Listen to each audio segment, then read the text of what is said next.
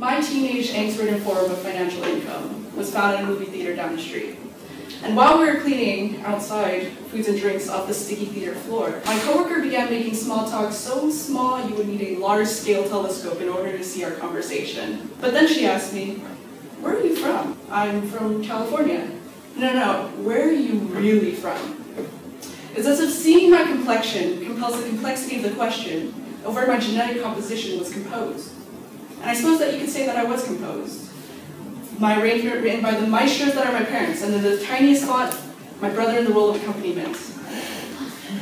The piece begins with a slow overture in the war in Vietnam.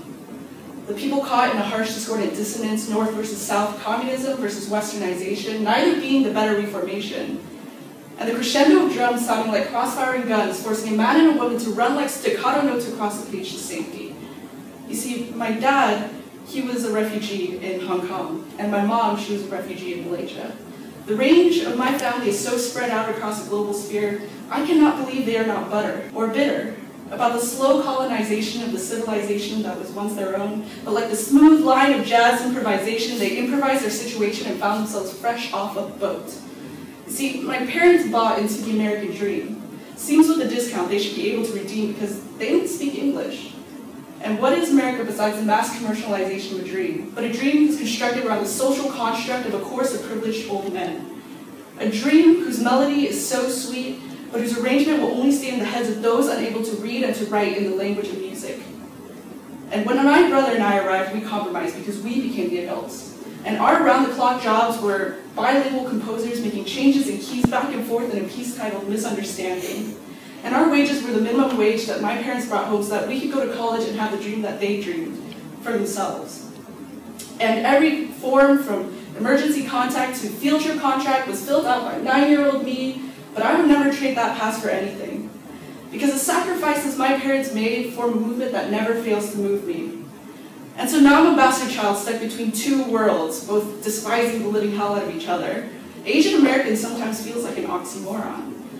I go to temple, and yet I know more biblical verses than I do Buddhist, and when I wear a Buddha around my neck, it is less religion and more fashion statement. But when I pick myself up by them bootstraps and chase after that American dream, it seems to strike a chord within my parents who intervene, asking, "Why couldn't you be a doctor?"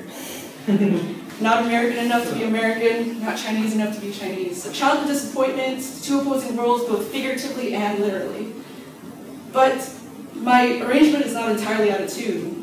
There exist harmonies written so beautifully that makes the dissonance so truthfully worth it. I celebrate the New Year's and get an encore because of the opposing hemispheres, and during Thanksgiving, a duet between turkey and egg rolls that never failed to make my eyes roll to the back of my head.